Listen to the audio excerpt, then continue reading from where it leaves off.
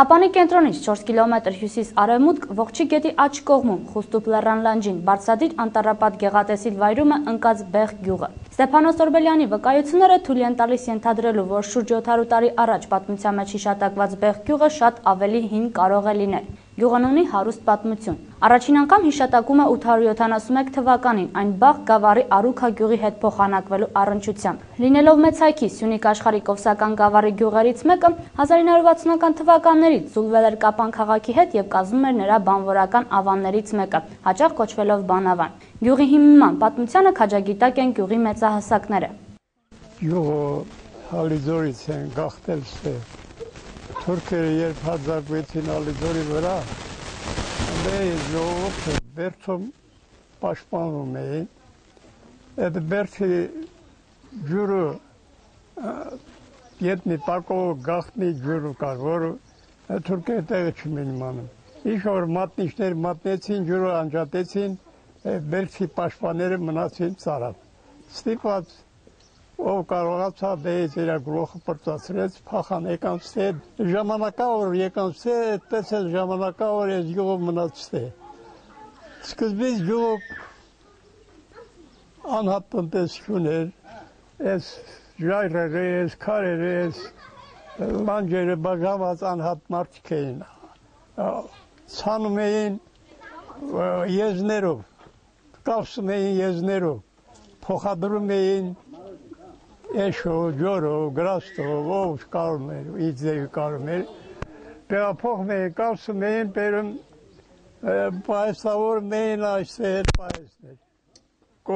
կոլխոզի պահեստներ, եղած-շեղածը պահեստավորում էին, ըստ աշխորհների բաժանում էին, ով ինչքան աշխոր ուներ, Իմիջայլոց աշխորը մինիմումը 175 աշխոր պիտի կատարեիր, 175 օր պիտի աշխատացներ։ Եթե մինիմում չէր կատարվում, նա պատժում էր, դուժ էին տալիս, այն վաղց օրեք շատ խիստ էր։ Մեծ ունեցվածք ուներ, մոտ 200-300 հատ անասուն կար խոշոր, ոչխարներ կար, հարյուրավոր ոչխարներ կար, հարյուրավոր մեղվա փեթակներ կար, բոլորը ըստ տարան։ Մեր ունեցվածքը գնաց Սյունիքի սովխոզը, որից հետո մենք այլևս դրա երեսը չտեսանք։ Մենք այդպես էլ մնացինք այստեղ այս քերծերը կպած, յուրաքանչյուրս մեր մի փոքր հողի տարածքը մշակում է գլուխները սպավում էլի։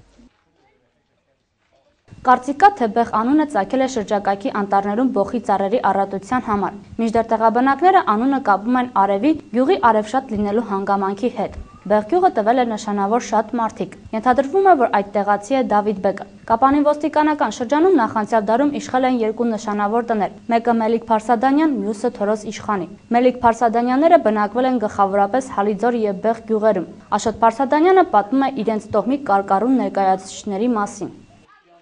Հարտունբեկը իմ տատիկի հերն է եղել, որին պատկանում էր այն ժամանակվա բոլոր հանքերը, այս հանքերը հիմա կա, որ օգտագործում են հիմա Ղափանի հանքերը,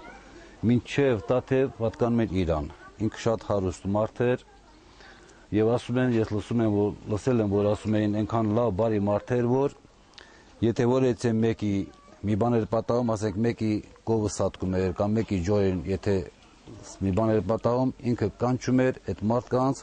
եւ ասում էր, որ չնեղվեք, տահան մեր տալիս այնքան փող, որ դրանով կարող էին երկու այդքան ջորի կամ կով գնային։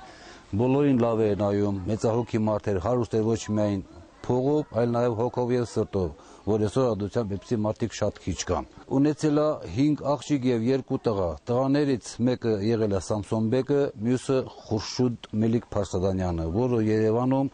մեծապատիվ անվամբ բժիշկ էր, կոկորդի ուժեղ մասնագետ էր, որը ավարտել էր Գերմանիայում եւ մինչեւ վերջերս էլ իր պատվին իր անվան գիրք կա, ինքն էլ գիրք է գրել, նրա մասին մինչեւ բոլորը շատ-շատերը գիտեն։ Իսկ Սամսոն բեկի մասն բոլորը գիտեն, որ Սամսոն բեկը ինչպեսի մի հզոր մարդ է եղել։ Սամսոն բեկը ծնվել է 1874 թվականին այս տանը, որտեղ հիմա մենք ապրում ենք, հիմա այս իրանց տանն եմ ապրում, վերանորոգել ենք, պաշտպանում ենք այդ հնությունը եւ միշտ իրանց էլ հիշում ենք։ այնուհետև 1910 թվականին Սամսոնբեկը իջավ ներքև, առանձնացավ այս ներքևը մի հատ շենք պատրաստեց, մի հատ ավելի հզոր,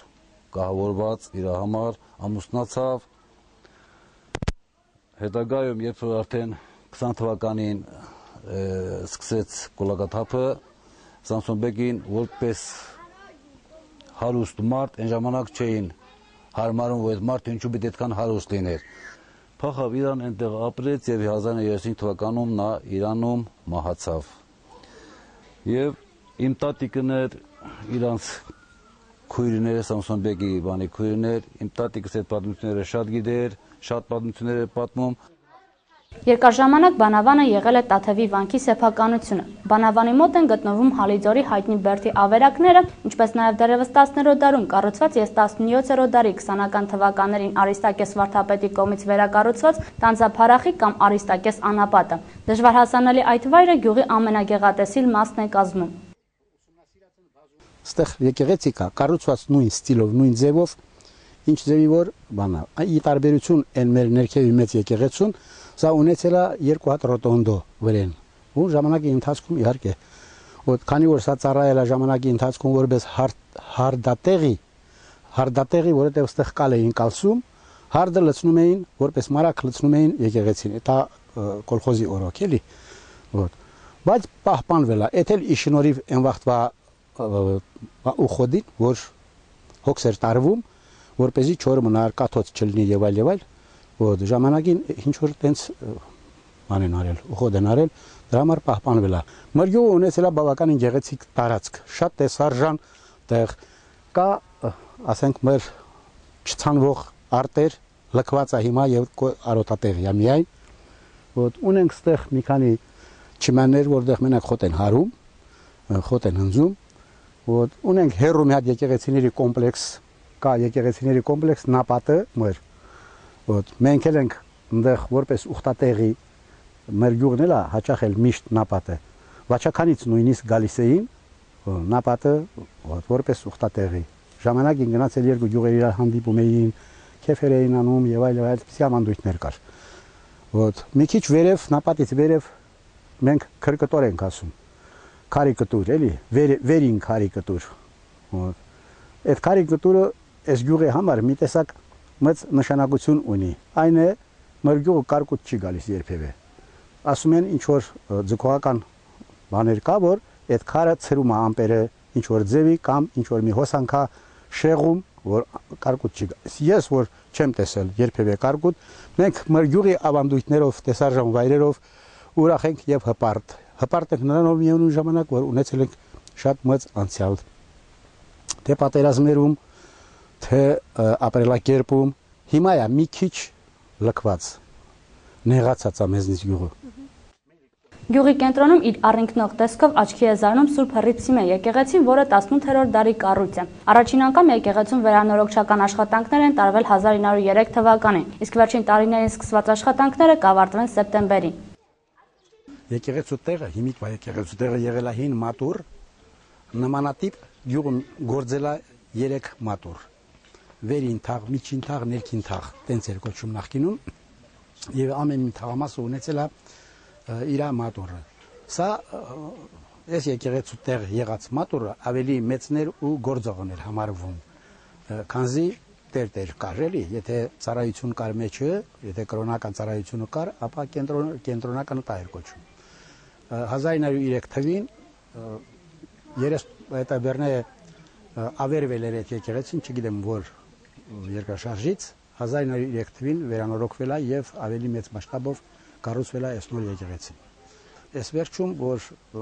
միտ քաղացավ եկեղեցին նորոգել, այդ գրիս վաղը թափեցինք իհարկե, մի հրաշալի մարդ գտնվեցավ Արցևանի գյուղից Միշա Հայրապետյան, մի բարերար, մի լավ մարդ ցանկացավ մեր գյուղի եկեղեցին նորոգի։ Ու օգնեցինք իհարկե մենք էլ գյուղացիներով, շատ հարցերով, ինքը Մոսկվայում է գտնվում, մենք ստեղ իր նպատակները իրականացնում ենք կարելի ասել, ֆինանսավորումը ինքը աջակցում ենք մենք էլ ավարտված է համարյա սեպտեմբերի սկզբներին բացում պետք է լինի ըստ իր նախատեսած ըստ իր ծրագրի։ Եկեղեցու շուրջ տեղադրված բազմաթիվ արձանագրություններն ու հուշակոթողները գյուղի հինավուրց պատմության խոսուն ապացույցներն են։ Յուրաքանչյուր եկեղեցի ունենում է գավիթ։ Նախկինում եկեղեցու գավիթը այս արձանագրություններով քարերը շարված էին եկեղեցու գավիթում, որը սկսում էր այստեղից։ Դա այն ժամանակ ա եղել, երբ դեռ մեքենաներ չկային, գյուղը մեքենաներ չէին գալիս, մեքենան ռազմավարոտ է տեղ պետք չէր լինում էր ասենք գրաստներով, տենցեր, հավանակներով եւ այլ եւ այլ։ Հետագայում որ արդեն մեքենան եկավ մտավ գյուղ, մի քիչ հրապարակը ընդլայնելու նպատակով այդ քարերը արձանագրություններով տեղափոխեցին եկեղեցու ավելի մոտ եւ այս հրապարակը բացեցին, որպեսզի այտենց մի քիչ ազատ լինի, հետո էլ այս հուշարձանի կառուցման ժամանակ էլ որպեսզի այս տարածքն էլ տրամադրվեր հուշարձանի կառուցմանը, այս հուշարձանը նվիրված է հայրենական մեծ պատերազմի զոհերին։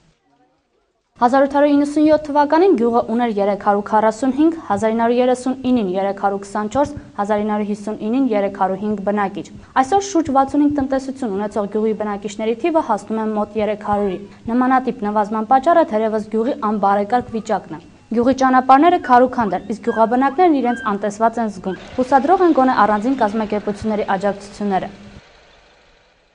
Միակ հավաքատեղին, երբեմն գյուղը մնացած ասկոլկաների հավաքատեղին։ Ձմեռը ստեղ դե մարդ չկա, քանի որ ասեցի դպրոց չկա, ակումբ չկա, որևէ մի հավաքատեղի չկա, այս փոքրիկ հավաքատեղին սարքված World Vision-ի աջակցությամբ, World Vision-ի կողմից իրենք են իհարկե ֆինանսավորել սարքել ենք, գյուղն էլ իր ներդրումն ունի ստեղ, որ սարքված է սա հավաքատեղի է։ Ճիշտ է, արդեն անցել է մի 5-6 տարի, մանավանդ ամառը մի քիչ մաշվածության տոկոսը բարձր է ստեղի, որովհետև երեխաներ են գալիս, երեխա մնում է երեխա, որ նրանք էլի օգտագործելու ձևը իրենց ունեն, դրա համար էլ մի քիչ կարելի ասել ինչ որ չափով շարքիստուս եկած է, վաղ մյուս օրը մենք կձեռնարկենք ինչ որ մի նորոգում կայացնենք անպայման։ Ղափանում մնացել է World Vision-ը, որ սատարում է մեկ-մեկ ստեղ կամ աջակցում է կամ կարողանում է ինչ որ մի բան անել գյուղում այսպիսի լքված տարածքներում։ Ժամանակին գյուղը ունեցել է ակումբ գրադարան, որոնք այսօր չեն գործում։ 2005 թվականին գյուղացիների ներդրած փոքրիկ գումարով եւ ապավեն համայնքներին կազմակերպության նախաձեռնությամբ բացվել է գյուղի բուժկետը, որն այսօր ցավոք չի գործում։ Բուժպունկտը կառուցված է ապավեն համայնքների կազմակերպության կողմից, աջակցությամբ ավելի ճիշտ 2005 թվականին։ Սկզբից որ կառուցեցինք, այնտեղ իրենք ձև ունեին, որ գյուղացիները ներդրում էին մի որոշ չափով փոքրիկ գումար, որի դիմացը դեղորայք էին բերում եւ պրոպորցիոնալ բաժանվում էր, տրվում էր իրենց։ Աշճանաբար, քանի որ բուժ քույրը չվարձատրվեց ոչնչով եւ չստացվեց այնպես որ ստեղ փողով բուժում կատարվի կամ ինչ, չի կարա գյուղացուն փողով բուժի, հնարավոր չի տենց բան։ Վերքը ուզում էին չելանի որ փող չի վերցնի, չի լինում։ Դրա համար էլ դերից չգոյացավ վարձատրություն եւ բուժքույրը աշճանաբար հողմահարվեց բրծավ։ Որ մի երկու անգամ դիմել ենք ճիշտն ասեմ համապատասխան ինստանցիաների, որ բուժքույր գործի ստեղ, պերիոդիկի լինի բուժքույր, ոչ ստացվեց տենցել եւ մնացել է հիմա դուրը փակ, որպես բուժպունկտ չի օգտագործում։ 1930-ական թվականներին կառուցվել է գյուղի 8-ամյա դպրոցը։ Այսօր մնացել են միայն դրա ավերակները։ Միայն մի առանձին սենյակ գործում է որպես գրադարան։ Մի ժամանակ ստեղ սովորում էին երևի թե 80, ոչ պակաս 80 աշակերտ։ Հիմա դպրոցի վիճակը սա է եւ